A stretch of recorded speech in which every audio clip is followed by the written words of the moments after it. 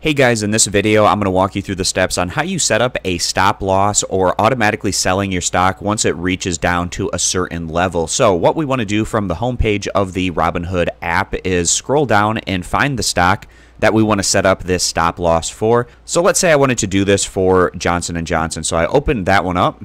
And in the asset that you'd like to set up this stop loss for is what you want to do is click on where it says trade and then click on sell.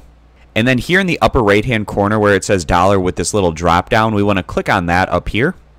And that's going to open up a number of different options that we have here. So we go down to conditional orders, and most of you guys are probably looking for the stop order, and that's if whatever asset that you had selected, for me it was Johnson & Johnson, falls to a fixed stop price, it's going to trigger a market sell. So when I open that up, it shows an example of what this is. So you have the stock price where it is right now. Maybe you don't want it to go below a specific amount. And Johnson & Johnson stock price right now is at $176, around there. Maybe I don't want that to go below $150, and I'd want to sell at that point to protect myself against it going any lower than that. So then what you do is click continue at the bottom, and then you enter in your stop price. And again, this is what it's going to sell at, and it has to be lower than what the current market price is for the asset that you had selected.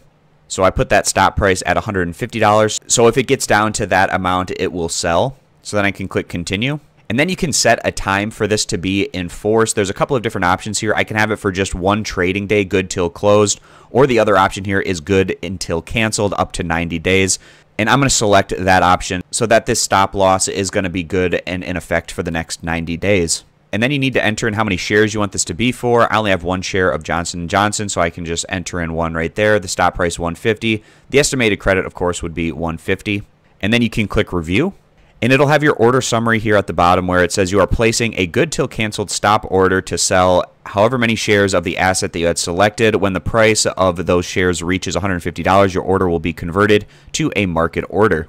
And if everything looks good to you, you can swipe up from the bottom to submit your stop loss order. So I hope this video was helpful, walking you through the step-by-step process on how you go about setting up a stop loss order so that you can automatically sell your shares at a certain price when it potentially gets down to that number. I appreciate you guys stopping by. Consider subscribing to the YouTube channel, and I'll catch you back here next time.